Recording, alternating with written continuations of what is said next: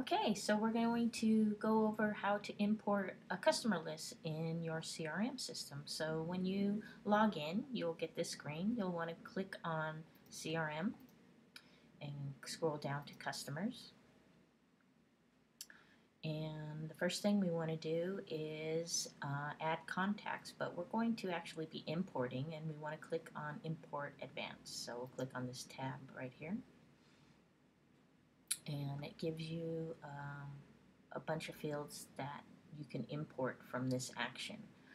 It may be more than you need, but that doesn't matter for this import. The data that you don't need, you just leave blank. And Business Catalyst gives you a template to download and enter this data in Excel from and import it into this format. So go ahead and click on Download Import or Download Import Template.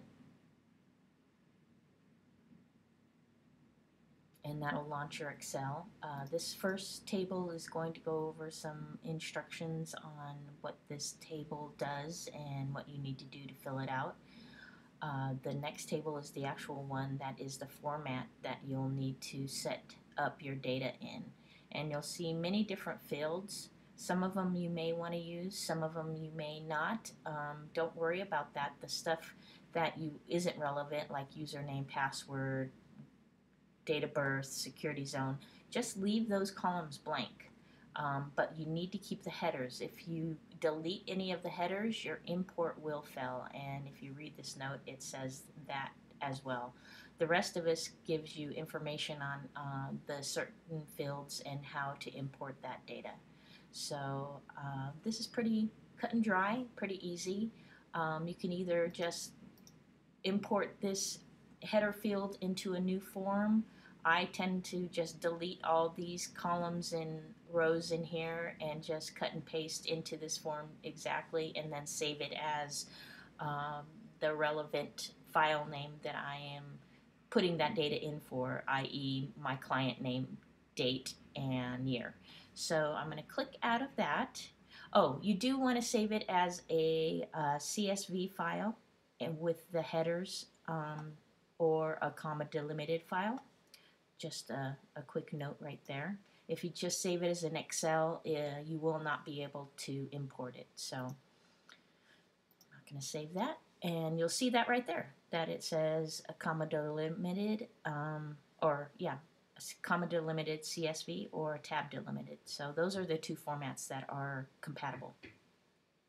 Once you have that done, go ahead and click on Browse and find your relevant file. I'm just going to click on this one for demonstration. You should see that file name right here. First row contains headers. That's correct. We want to keep that. Again, all this data, whether you have it in there or not, these are the fields that you have to have. The next thing you want to do is scroll down to subscribe to, and we do want to select monthly newsletter because this is where everybody will be put into the newsletter list as well as your CRM data. So go ahead and click that and click next, and it's going to ask you if you downloaded the template. Go ahead and say OK. And of course, this is not your data. It gave me an error. If it comes up with this and you know you've done everything right, give me a call and I'll try to step you through it. But you should get another box here that has your relevant data in there.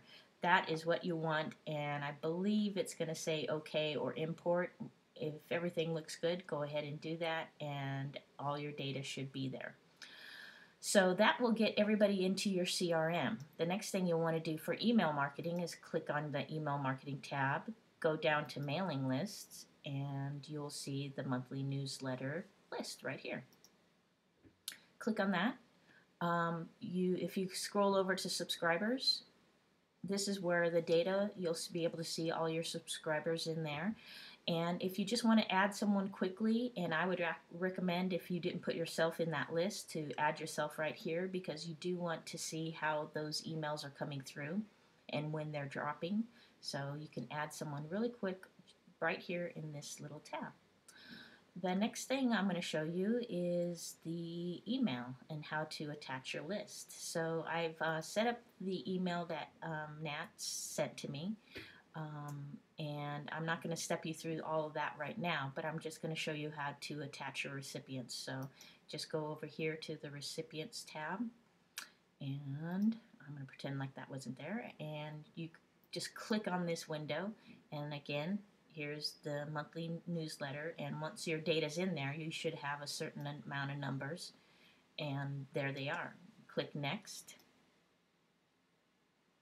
and I'm going to click over to content, and there's your email, and I'm sending you a proof of that, and then when you're ready to send, everything's good. You've got your recipients listed in there.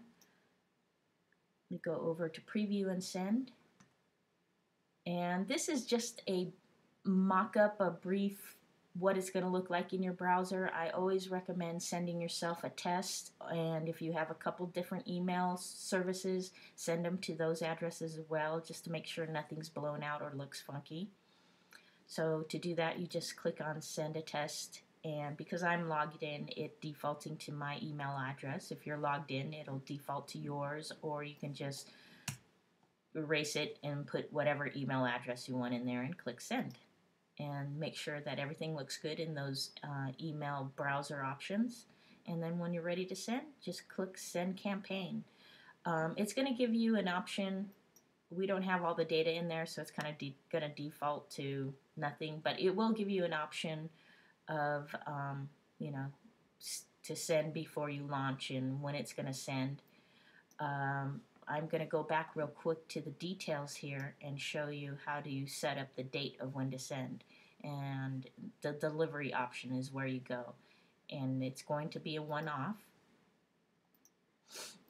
And you can click on the date that you want. I have it set up for Monday and at 12 a.m., but you can choose whatever time. I'm actually going to push it out to Saturday just in case that you guys want to change it before then and it's not going to go and do nothing. So that's all you need to do in there. Okay, so let's set that time and go back to preview and send. So if you send the campaign, it would say delivery time April 19th at 12 a.m.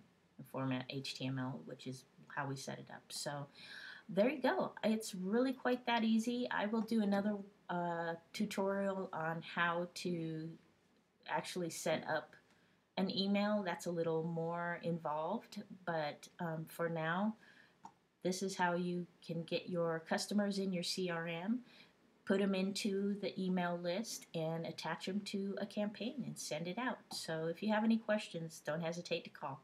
Okay, thanks.